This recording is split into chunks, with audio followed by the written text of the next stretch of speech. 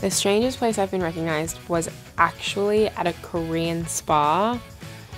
And it was strange because if you're not familiar with a Korean spa, you are in the nude.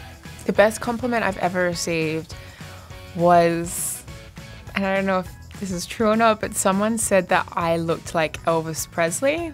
I went to an all-girls school, so there was a lot of flashing on the school bus. And I don't know, sneaking out. Not even to do anything particularly naughty, just to like go to the park and hang out with your friends. So my sister calls me Tonky. I get Phoebe and Phoebes.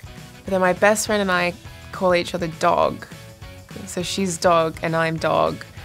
I cry a lot on the plane. I get weird emotional at kind of anything to do with children or animals or anything like that. But yeah, I'm not a public crier though. Like I cry in my own time.